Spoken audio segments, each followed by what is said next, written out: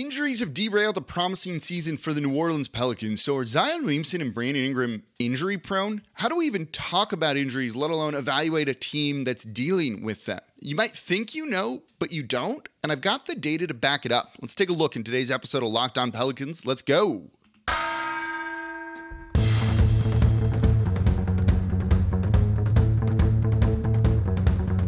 You are Locked On Pelicans, your daily New Orleans Pelicans podcast, part of the Locked On Podcast Network, your team every day.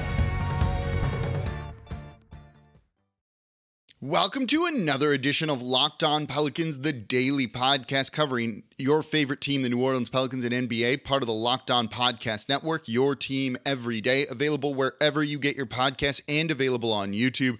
I'm your host, Pelicans Insider, credential member of the media, Jake Madison, at NOLA Jake on Twitter, here with y'all on this Thursday, maybe a game day for the Pelicans. They may or may not be in Dallas by the time you're listening to this. If there's time, we'll get into that in the third segment of today's show. But I want to talk about injuries today. I want to talk about how we talk about injuries because it's a lot harder than you think. And if you think you know what's going on, I promise you that's wrong and you don't, because no one really does. And I'll explain what I mean coming up. Today's episode of Locked On Pelicans is brought to you by FanDuel, or PrizePicks, sorry. Today's episode is brought to you by PrizePicks. First-time users can receive a 100% instant deposit match up to $100 with promo code LOCKEDON. That's PrizePicks.com, promo code LOCKEDON. And, of course, thank you for making Locked On Pelicans your first listen today and every day. We're here Monday through Friday for y'all, giving you some level-headed talk about this team. It's dicey there on social media right now, but I'm giving you my perspective, what I think is going on, and trying to kind of keep things even-keeled for the most part. But this is also truly what I believe. Today, we're going to talk about injuries, talking about injuries. And it's not an easy thing to do. I've said repeatedly the past couple of weeks that when this team is healthy, they are very, very good. I've said that here. I've said it on TV. I've said it on the radio. When healthy is the key. And optimistically, I think they're going to be healthy at the end of the season. Yes, Brandon Ingram and Zion Williamson, because there's no actual reason to think otherwise. But I do understand why people think you can't count on that. But it's also tough to talk about injuries because there's so much we don't know, right? Brandon Ingram took a while to come back from his toe injury. Zion Williamson missed all of last season, over half his rookie year, and is out through the All-Star break. So they're injury prone, right? Unreliable. Well, maybe, but I lean towards saying no to that because there's so much more we don't know. There's only so much we can say without the rest being entirely conjecture. We don't have the medicals. We don't see their rehab day in, day out. We don't see the imaging. We don't know the pain they are feeling. We don't know their bodies like they do. So when you talk about the team and the injuries and the fact that they're dealing with a lot to key players all at once right now, I think you can look at it from three different angles, or need to look at it from three different angles, and that's kind of what we're going to do in today's show. First one being, are these guys just injury prone? Are they weak? Are they not tough? Do they not play through pain, play through injury? The second being, is there something with the medical staff, something going on? Are they not doing a good job? And then three, is it just a fluke and bad injury luck? So let's start with these guys being injury prone. I just talked about it, right? Brandon Ingram has missed a bunch of games before. Zion missed half his rookie year, missed all of last season, is out likely through the All-Star break right now. And because of them not being available, the team is on a 9-game losing streak. So are they injury prone? I'm not sure. When you look at the injuries they suffer, are these reoccurring things, right? Is it a knee? Is it a foot? Zion's three big injuries in his career so far was the foot injury last year, was the knee injury his rookie year, and then right now it's a hamstring. Those are all not necessarily related. Brandon Ingram dealt with a hip injury last year. It was a toe injury this year. He broke a finger and required surgery during the offseason while playing through pain in the postseason against the Phoenix Suns. Those aren't reoccurring things. He had blood clots in the past, right? None of those are really reoccurring things. They miss games, yes, but so do most players in the NBA.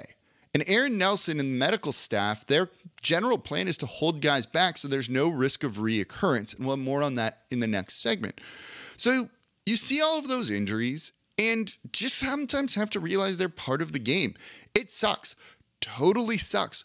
But it's blameless. It's blameless, I think. They just happen. It's like when your significant other is upset, and when you offer solutions to them, they get more upset with you, right? Because they just want you to sit down and say it sucks with them. Here, people want to blame something, someone, the players, the med staff, but sometimes things just happen and the situation sucks. It's free relationship advice right there. And there's not a whole lot that you can do about it. And I think some of that is definitely the injuries here. Guys wanting to wait till they feel right is kind of the norm in the NBA. I mentioned Derrick Rose and what he went through with the Chicago Bulls after he won his MVP, youngest MVP in the league ever, and then had some devastating knee injuries. And he was medically cleared. He was medically cleared by the team, but wouldn't play because he didn't feel 100% comfortable dunking off of that foot, off of that leg, off of that knee. Something just felt off, and that was going to impact the way that he played. So he sat out games. And honestly, it was the right choice. The team put pressure on him to try and return, and that wasn't a good look. That also ended up with those guys, the team and the player kind of getting a divorce because of it. When there's some thoughts of the team kind of trying to put some pressure on Brandon Ingram, that's the type of thing that can actually create a divide between the player and the team and erode a lot of trust there. When it comes to injuries, there's trust both ways. There's trust from the player that you're going to take care of it and handle it and get him healthy. And then there's trust on the team that the player is being honest and open about what's going on. So if Brandon Ingram says, my body's not ready, I'm still dealing with pain, you kind of have to take that at face value, unless you think he's faking it. And I'll ask you this. Do you think Brandon Ingram was faking it? Do you think he's soft? Do you think he's weak for not playing through that injury? Or do you think it was just, it hurt and he wasn't ready to play yet? So it's an open question. There's no right or wrong answer to this sort of thing, but be aware that if you call this guy out, and it's fine to call him out, his play hasn't been good, certainly, but on the injury stuff, that's kind of what you're saying at that point. And that gets into a territory that I personally do not feel very comfortable jumping into. So sometimes you look at these injuries and they might happen a lot, but it doesn't mean a guy's injury prone, and it doesn't say anything to me that it means they're going to not be healthy at the end of the season. Brandon Ingram will be right. He wouldn't be playing right now. Zion Williamson, from what we've heard about the recovery and the rehab from the hamstring injury, it's going according to plan. According to plan is key. Let's talk about what I mean with that coming up here next in today's episode of Locked On Pelicans. Before we do that, though, today's episode of Locked On Pelicans is brought to you by FanDuel. This year, the only app you need at your Super Bowl party is FanDuel, America's #1 sportsbook. We're really excited about our new sports betting partner for Locked On because they're the #1 sportsbook in America, FanDuel. And if you're new to FanDuel, it's even better. They have so many great features that make betting on sports fun and easy. Download FanDuel now so you can bet Super Bowl 57 with a no-sweat first bet. You'll get up to $3,000 back in bonus bets if you don't win your first bet. FanDuel lets you bet on everything from the money line to the point spreads to who will score a touchdown. Those prop bets are what make the Super Bowl fun. I don't really care about either team in there. I want to have some fun watching some crazy stuff happen and betting on it and trying to make some money on my guesses here, and also doing a little bit of research before the game. And the FanDuel Sportsbook app is safe, secure, and super easy to use. And best of all, you can get paid your winnings instantly.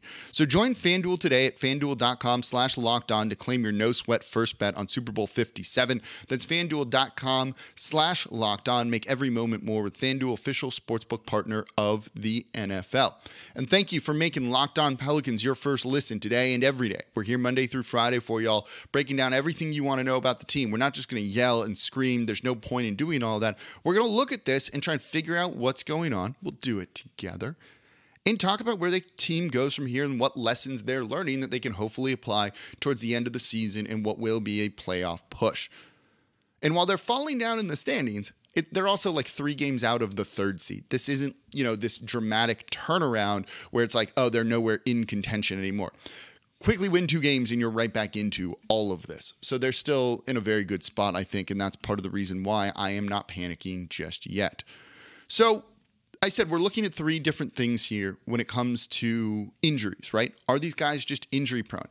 I think injuries just happen. I don't think it's injury prone.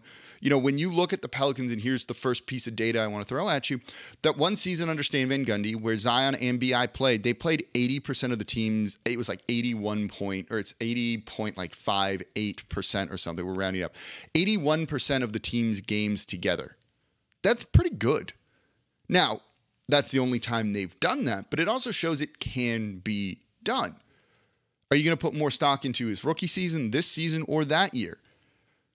You know, there's data that says they will be healthy and that they will work together. That's why I also don't think you need data on them playing together. You literally have a season of that where they weren't the issue with everything going on with that team.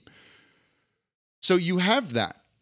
So I don't think there's anything saying they won't be available at the end of the regular season. You don't know either way, just as I don't, but I don't think the data points to that at all.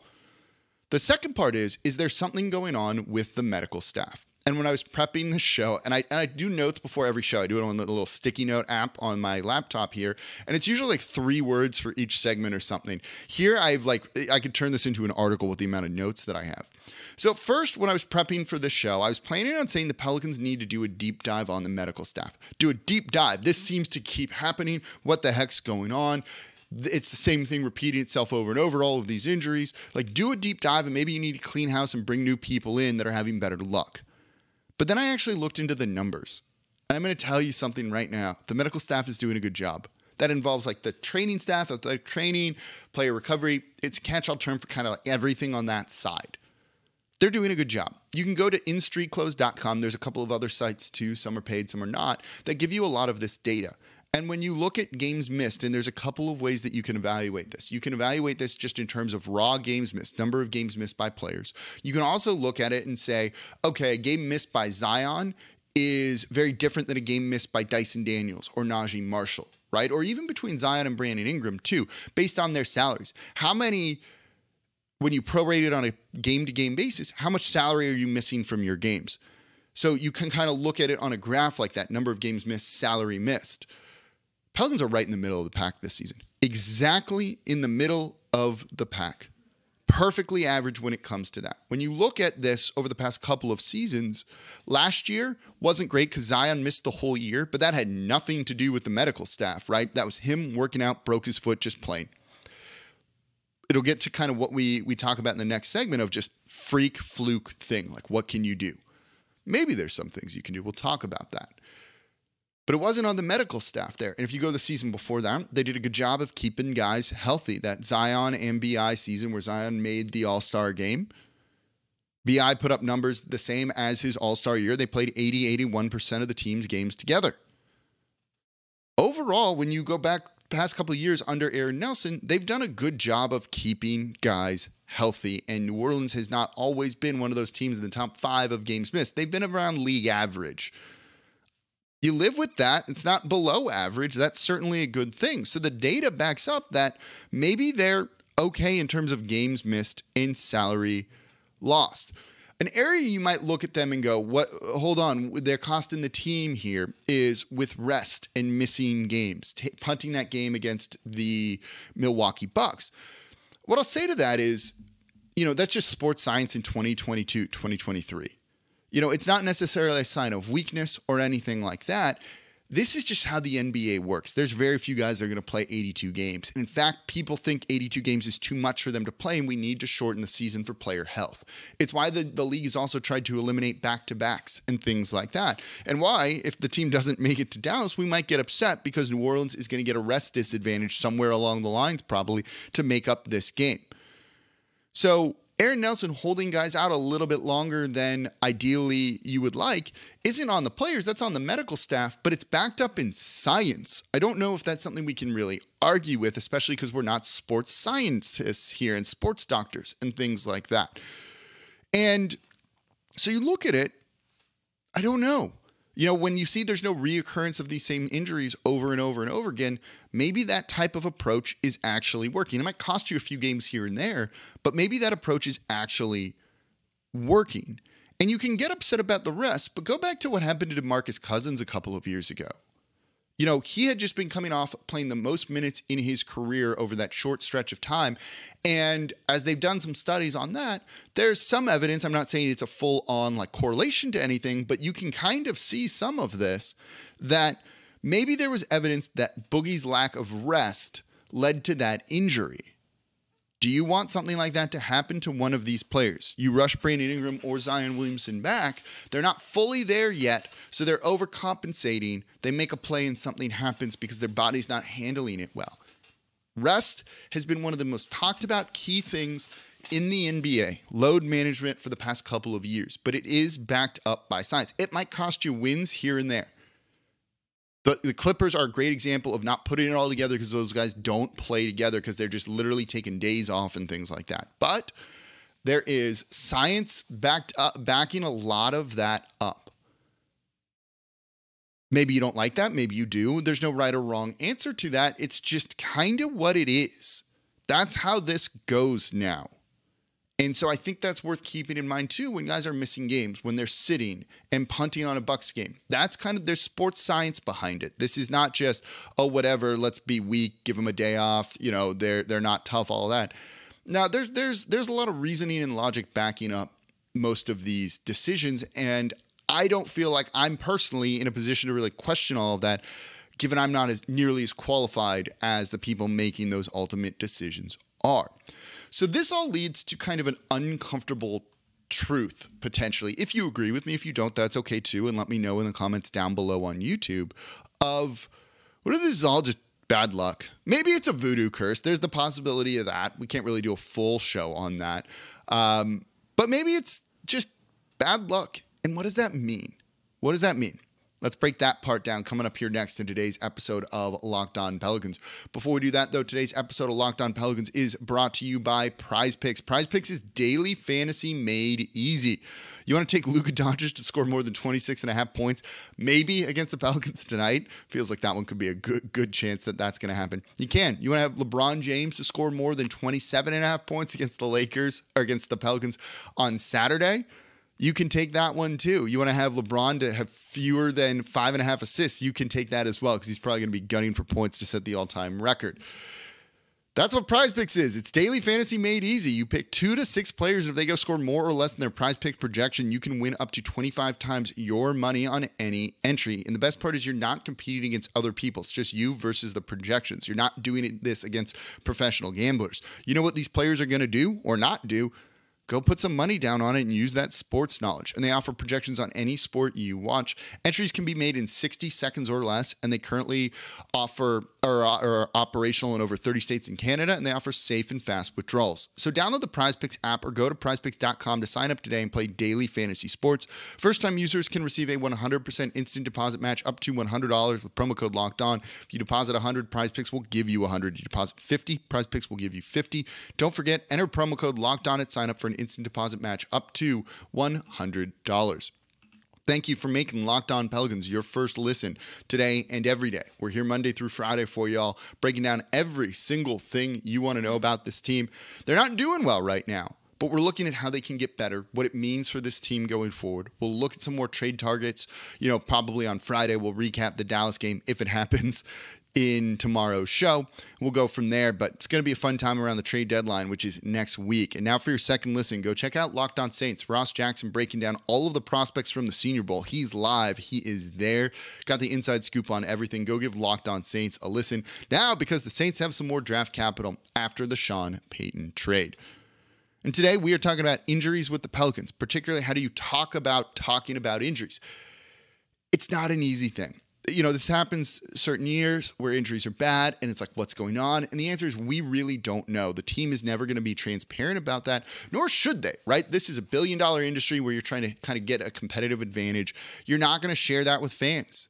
You don't want that information out. And if that bothers you, I understand. It gets annoying at times, but it's just kind of part and parcel with how this works. It's unfortunate, but these things are kind of like kept top secret, and that's how it goes. So you're not going to ever get a lot of clarity and truthfulness on things. Maybe BI's injury was worse. I'm going to take them at their word on this and say it wasn't and just kept hurting him. But there's a lot we don't know, which means it's really tough to talk about things. Is Zion behind or ahead of schedule? We don't really know. They're telling us it's about right, so that's all we can go on. So when you look at this, I don't think it's just that these guys are injury prone. They've had a season where they played together and played well and played the majority of games. None of these injuries are connected, not one leading to another, not one reoccurring, that it's always the foot, right, or always his knee. And there are different things that happen. So sometimes that just means, and this goes back to something we said in the first segment of today's show, it's just a fluke. And guess what? That sucks. That sucks. And it's derailed and made this season from what was really promising to become a disappointment.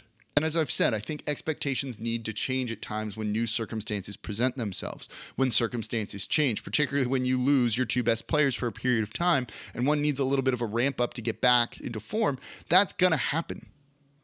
I think it's all understandable. This team is not underachieving because they're playing poorly while healthy. They were playing amazing when healthy and now they're hurt. I think that if Zion comes back, BI will be fine eventually because we know what he's capable of.